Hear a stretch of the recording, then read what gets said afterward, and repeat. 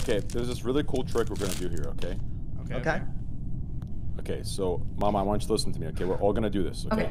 Okay. So this is something I learned when I went up to the Tibetan mountains, where Batman actually trained. I don't know if you guys are familiar with Batman. Yeah, the blue flower. And Bane, yeah, exactly. So this is the League of Shadows. Yeah, this is all self-control, okay?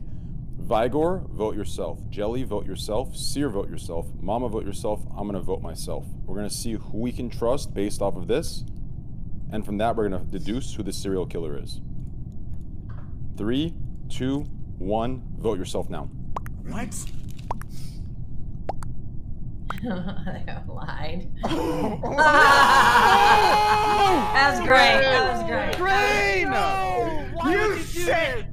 You're sick! Crane, you are shameless! You are shameless! Awesome. That's kind of sus too. Wait. That's why I was following Ray. Every time Shouts out to 5UP for growing his Among Us following and becoming like a massive content creator as a consequence of that. But if he also has his now very own lineup of fucking weirdo people who come in here like, lol, 5UP was baiting you, you will get promptly banned from this channel. Oh, how the turntables. I mean, seriously, is that what we're doing now? Now he has his own fucking cancerous Andy simps who are going into other people's chats to be like, lol, he was baiting you, lol. Really? Is that what we're doing?